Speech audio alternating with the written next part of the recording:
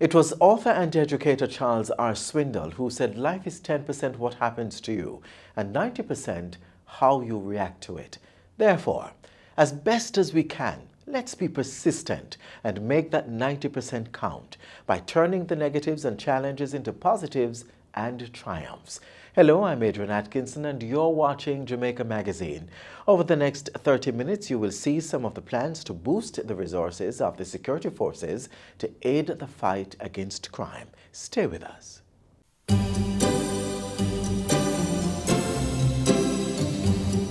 It keeps our bodies working, our food nutritious, our living and working spaces clean, and our lives comfortable. Water, the most precious resource necessary for the sustenance of life on our planet. Don't waste it. Let's conserve on this critical commodity. In the house, invest in storage containers and buckets.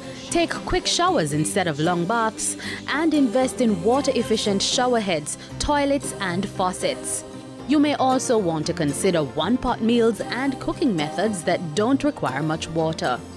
You could also wash fruits and vegetables in a bowl and reuse the water on your plants or grass. When cleaning dishes, fill both sinks and use one for washing and the other for rinsing.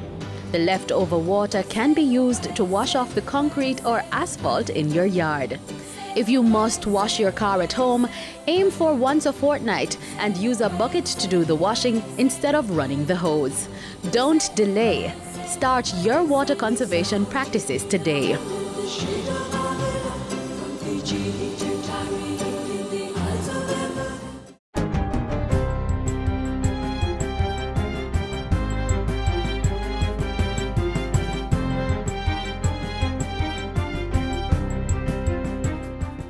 Good day, I'm Theodore Henry, and this is your JIS News for Thursday, June 20.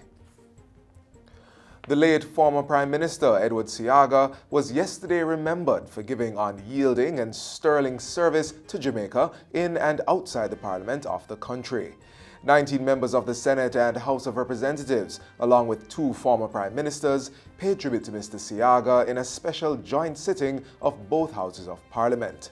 The tributes were led by Prime Minister Andrew Holness, who remarked that Edward Seaga was one of the fathers of the nation. He was central in the campaign to leave the Federation. He was a framer of our Constitution, and he did tremendous work in advancing legislation to create the Charter of Rights.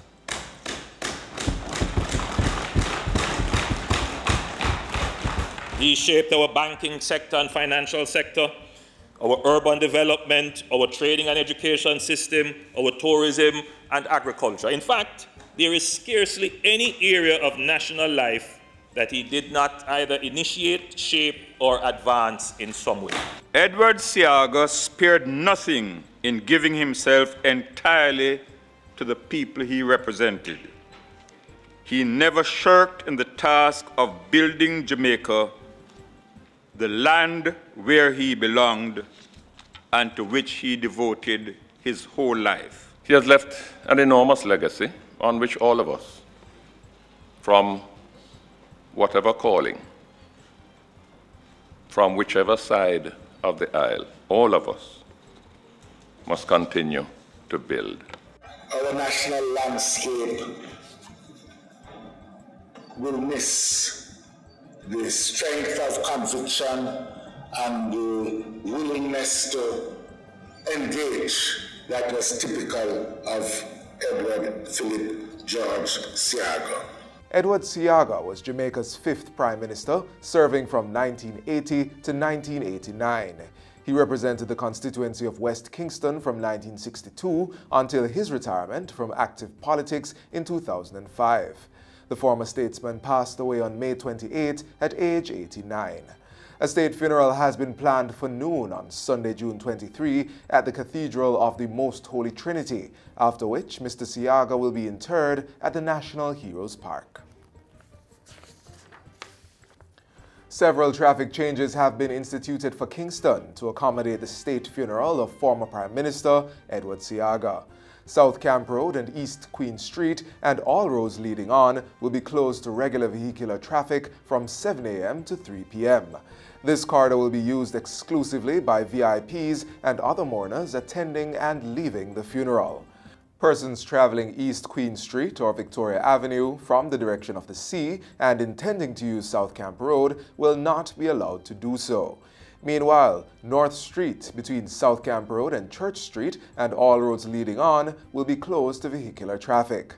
Access will only be given to motorists attending the funeral. East Street will be closed between North Street and South Heroes Circle and all roads leading on. The authorities have also advised that Duke Street between Charles Street and South Heroes Circle and all roads leading on will be closed to vehicular traffic. This corridor is designated as the continuation of the official route for the funeral procession from the church to the south gate of Heroes Park. Morosco Road between Caledonia Road and Duke Street at South Heroes Circle will be used to shuttle mourners from National Heroes Park to the church and so will be closed to regular vehicular traffic. Shuttle buses will be pre-positioned at the National Heroes Park to transport mourners between there and the church who bear yellow, black and white stickers. In other news, the Rural Agricultural Development Authority, RADA, has secured a partnership that will give farmers access to up to $350,000 in loans.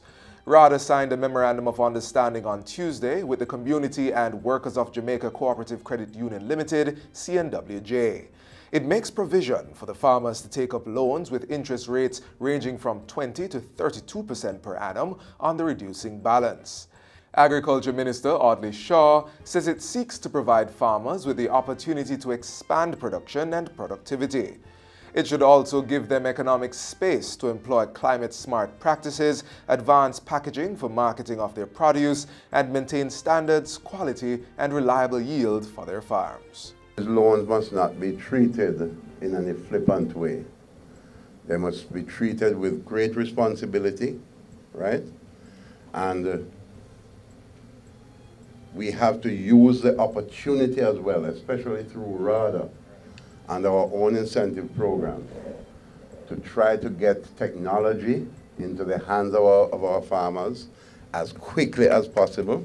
Minister of Health and Wellness, Dr. Christopher Tufton, says plans are in place to establish health centers of excellence at the University of the West Indies to focus on cardio care, neurology, and mental illness. Following this, he says, will be the establishment of clinics for cancer and kidney failure in Kingston and Montego Bay, for which equipment are being procured. On the curative side, quickly, we're promoting 5 centers of excellence in Jamaica that we feel are important to deal with the crisis that we face on the NCD front. The major cause of death, cancer, renal failure, as I said, cardiovascular disease, mental illness, major debilitating disease. So what we've basically done and are doing is developing oncology and nephrology. The minister was speaking at this week's 8th Biennial Jamaica Diaspora Conference. He appealed to the diaspora to invest in the local health sector, pointing out that there were numerous investment opportunities ready for take-up. And finally, over $80 million has been spent to renovate the Zion Hill Primary School in Manchester under the Japanese government's grant assistance for Grassroots Human Security Project. In collaboration with the National Education Trust, students and teachers of the institution are enjoying a reconstructed ICT room, playing field, a paved driveway, perimeter fencing, and drainage system. The children here at Zion Hill with the new ICT lab and their play field will be able to access quality education, quality learning opportunities. And so it is imperative that we embrace the gifts that have been given to the school and allow our children to benefit. The children, of course, are our future. And to secure that future, we must ensure that we provide quality learning opportunities. Japanese Ambassador Hiromasa Yamazaki says the project aims to empower Jamaicans to achieve sustainable development. From today onwards, tangible support is being provided for every young boy and girl who come to this noble institution of learning daily. By extension, everyone in the community will also benefit, especially from the use of the ICT room to foster their continued learning and empowerment of endeavor. And that's it for JIS News Today. I'm Theodore Henry. Thanks for watching.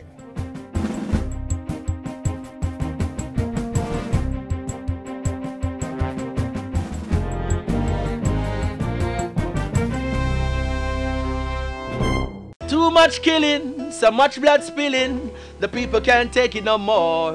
What are the leaders doing? The system is in ruin, people ain't feeling secure. Bless the love, well this is Warrior King, and right now, me appeal to all the youths them, the crime and violence make no sense. Killing an innocent brother and sister, it only send it to the morgue or to the prison.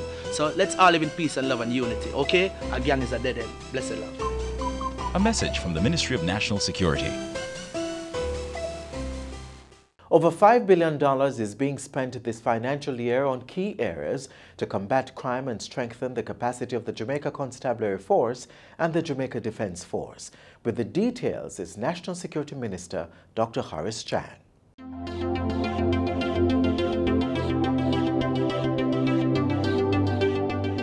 The Ministry of National Security is pursuing several strategies to combat crime, strengthen the capacity of the Jamaica Constabulary Force, and ensure peace and safety for all. Over $5 billion is being spent on key areas in the 2019-2020 financial year. $60 is earmarked for significant repair this year, and there will be several rebuilding. The ministry is partnering with two key agencies to carry out this mission. The National Housing Trust is contributing $2 billion towards the construction of 10 police stations. The Jamaica Social Investment Fund is giving another $1 billion for the rebuilding and renovation of 7 police stations. All stations will be redesigned to look like modern office spaces. Police stations will be equipped with appropriate reception areas. The government is also building a new multifaceted police headquarters in West Kingston downtown. It will be constructed on a 40-acre property known as No Man's Land. Design work has started. We have had our architect in place and the contract signed for design and development, which we are going through now. Working drawings will take some time. I don't expect we'll have a groundbreaking until the end of the financial year or early in the next financial year. The facility will accommodate over 2,500 police officers and house all non-geographic formations of specialized units such as narcotics, National Intelligence Bureau, and CTOC, among others. This will represent the transformative approach this government is taking to building the new Jamaica. Mr. Speaker, No Man's Land, it is sometimes called, will be a beacon of hope in our city and will elevate the space to represent hope, peace and prosperity. Meanwhile, a mobile West Patrol post is to be constructed in Montego Bay to accommodate 400 officers. This government therefore undertakes significant projects as an investment to secure the peace and safety of our future generations. The Ministry of National Security is strengthening its technology-based governance structure with the implementation of advanced systems. On the agenda is the retooling of the telecommunications system of the entire JCF. Over $600 million will be spent this financial year. We'll cover the island and we will ensure that the police officers have quality communication, both mobile and fixed. In addition to that, the force will receive $530 million of advanced technology equipment, a significant upgrade to its enterprise resource management system to improve the management of records, vehicles, facilities, and cases, and the Big Book or Station Diary replaced with an electronic station records management system. The Jamaica Eye program will become fully active in September, with approximately 1,000 camera feeds being monitored. It will have the requisite monitoring system to collect and store high-quality footage that can be used as evidence in our courts. This investment in Jamaica will give the police the appropriate counter strategy to intercept, curtail the movements of criminal gang members, the dons and their facilitators across Jamaica. Still on technology, the turnaround time for pathology tests in criminal cases will become shorter. Construction of a new state-run autopsy suite is expected to begin in June. This will enable quick closure of investigations and bring criminals to justice in less time. The National Security Ministry will also be expanding the Institute of Forensic Science and Legal Medicine. With the investment of some $200 million into this agency, we will see an increased use of DNA, biological evidence, ballistics, and a full suite of scientific protocols in our fight against crime. Being able to respond to the call of duty is critical to the efficient functioning of the JCF. As such, the government will be spending $1 billion to add more vehicles to the fleet this year. These include 400 motor vehicles and 60 bikes. This will ensure that the Public Safety and Traffic Enforcement branch will have satisfactory mobility and the entire force will have adequate mobile capacity to, among other things, challenge the criminal gangs and dons anywhere, anytime. The mobile reserve will be restructured and placed in a position to be more effective and to respond to the many hotspots across the island more effectively. And that's not all. Major General Anthony Anderson and his team will reorganize and remission the Inspectorate of Constabulary to rebrand it as the Professional Standard Branch of the Police Force. Meanwhile, the Counterterrorism and Organized Crime Investigation Branch, CTOC, will have a special subgroup to deal with anti-gang interventions, among other things. On the matter of beefing up manpower, 1,000 new policemen and women are to be trained this year. Officers, especially those operating in crowded public spaces, will be outfitted with less lethal tools. Body cameras will be used to monitor police activities, as well as provide support and insight concerning police behavior in high-pressure situations. Funds are being made available to ensure, too, that police have requisite equipment to meet the demands of their tasks. Proper helmets for those who require them. Yes. Up-to-date ballistic vests, yes. Mr. Speaker, for all police.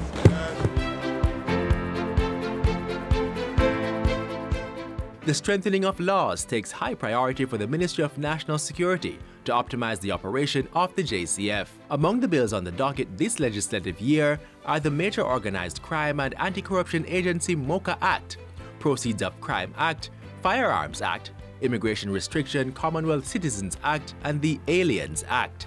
The review of the Criminal Justice Suppression of Criminal Organization Act, more popularly referred to as the anti-gang legislation, is underway and will continue with urgency. The ministry is also serious about securing our borders from illegal transnational activities. Funds have been set aside for an additional surveillance aircraft, as well as to purchase advanced technology equipment. The Maritime, Air and Cyber Command will continue to receive support to build out its operational capabilities, as they play a critical role in combating the gangs, the transnational criminal activity, and emerging criminal threats, and protect our blue economy as a small island states. And to wrap up the strategic priorities, the National Security Ministry will continue to implement measures under its Crime Reduction through Social Intervention program, targeting youth and volatile communities. Securing our peace and safety is the objective of the Ministry of National Security. We will secure and defend the peace of our people and play our part in creating the foundation for sustainable development for the new Jamaica.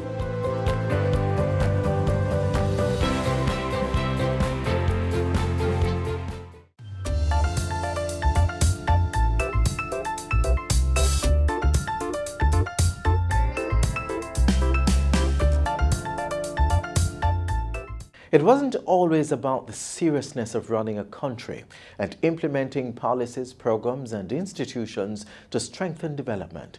For the late former Prime Minister, the Most Honorable Edward Seaga, sometimes it was just taking time out to enjoy the lighter side of life.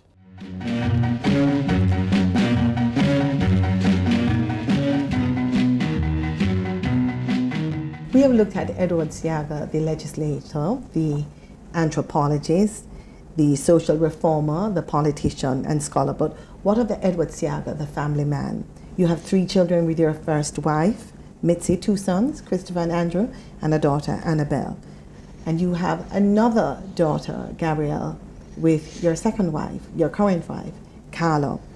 Now, I wanted to ask, because I've heard it, but I'm not sure, I've never read it. Is your first son, Christopher, adopted? Yes. He is an adopted child.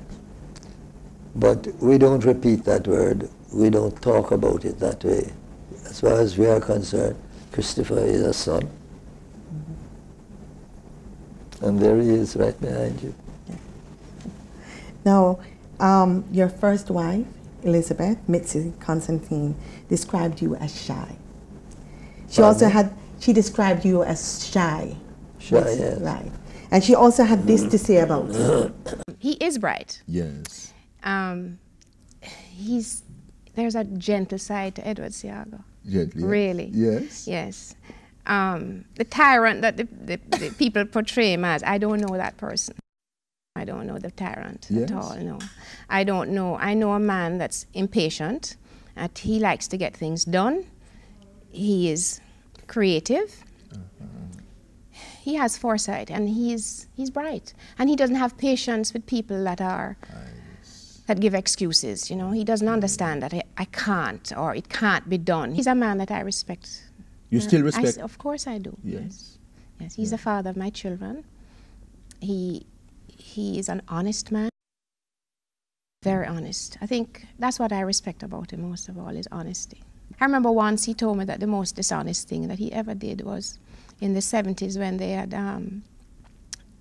had abandoned bird shooting. Bird shooting. And he went out and stole a shoot one Sunday, and he felt so bad about it. And he said, I said, Eddie, this must be the most dishonest. He said, yes, it is. He felt terrible, but he just, you know, he just loves bird shooting, and that's the one thing that really relaxes him. And I thought that he was going to go crazy. And there were a bunch of fellas that were going out to Portland, and they said, come, Eddie, man. You're passionate about bird shooting, but it's not only about bird shooting. I'm told you're passionate about gardening as well. Yes, gardening and landscaping. Yeah, there's that side of me that very few people know about. Matter of fact, I've given up bird shooting, although it's been in the family from I was a little child and before. Something happened. I shot a bird, and the fellow who was with me went to pick it up, and he put it down beside me, and the bird wasn't dead. And I noticed that it still had a wing like that, going like that, lying on its side. And it looked up at me. Why did you shoot me? What have I done you?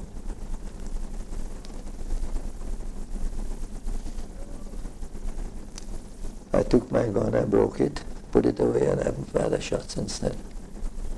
Is that when you became involved in gardening, or gardening was always something you liked to do? No. I love beautiful things. I love beautiful flowers, beautiful women. Not to say you don't like other types of things, but you know, there's a premium. And I love art because it is beautiful. I love the majesty of sports because there are the beautiful stroke play of a good game of cricket. And then there's the wham-bam hitting the ball out of the park. That's not a good cricket stroke, but it gives excitement.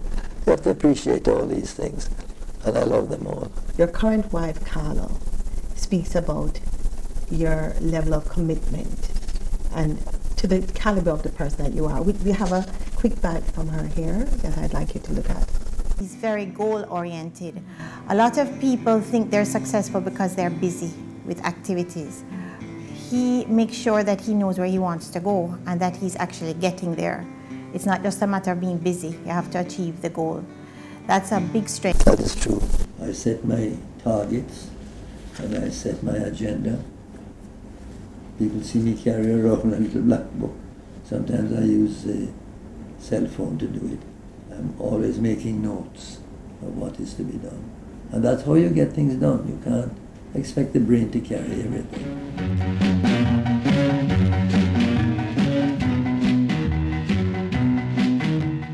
Let's continue the story now, but this time in West Kingston, as the people speak openly of their relationship with Mr. Seaga.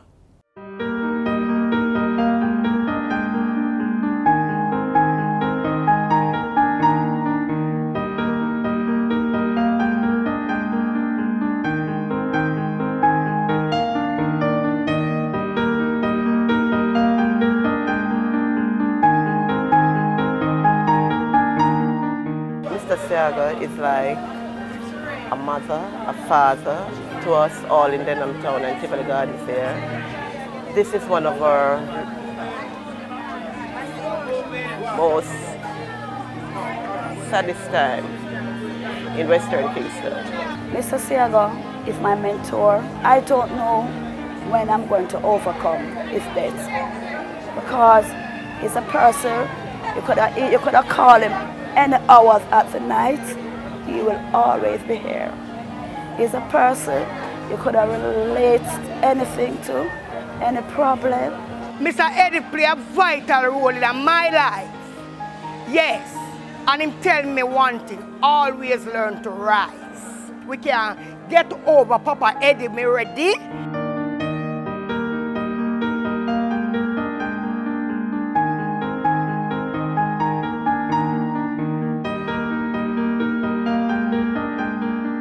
Seaga make me can't hear me first. Sit down in one place, get work, put me in, and I can't work and get pension and live off of it. And I can't sit and eat my food daily. So I must remember that man. He do a lot for me. There's a cemetery here, a lot him do. I can't tell you. They got done. I can't talk. The amount of things that Seaga do for me. Him say run go pay for the house I live in before it's too late. And I run, pay for my house. That's me about a door now. So I love him to my heart, soul and body. I cry for him dead till right now. Well, I really feel it for him was a very good man here. As him build up here, he always help people. Never itch up to help you and assist you with anything you go to him about. He was very good and nice. You never will get a man come back here like him. So we all miss him. Miss him very much.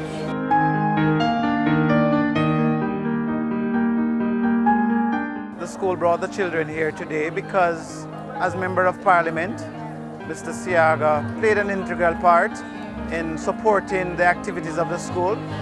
There would have not been a graduation or a prize giving where he didn't contribute and be present if it was possible. I see Mr. Seaga as one of my mentors. You understand, and you know, when I heard of his passing, trust me, it left something within me, negatively. I want Jamaicans to remember Mr. Seaga as a very prolific speaker. Trust me, when he speaks to you, you know, he melts your heart, you understand. He was that type of leader that, no nonsense, he was a very serious man as well. So I want Jamaicans to remember Mr. Seaga as a nation builder and remember his positive influence to developing modern Jamaica. You understand? And just leave the negative out. We should not remember this man for this sad occasion that he had died, but rather the life that he has lived was one filled with joy and perspective, because, you know, he's a man that came and sat with people on the sidewalk. If it wasn't for Mr. Seaga, many of us here would not be here. So he was an agent of change. So I too can go there and be an agent of change because of this man's exemplary life. He was encouraging me to pursue what I want. When I said to them I want to become the next councillor for Denham Town or something as it regards to active politics, and I have spoken to him in that sense, and he said that I should aim towards it. So I'm doing my best in terms of that.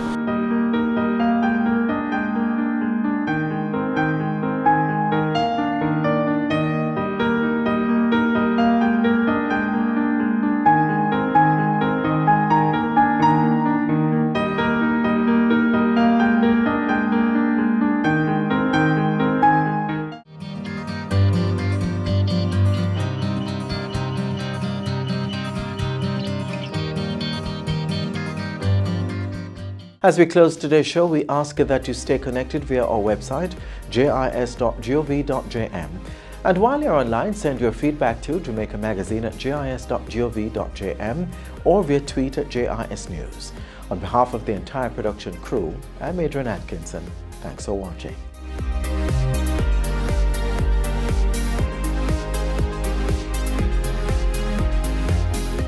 This has been a production of the Jamaica Information Service, the voice of Jamaica.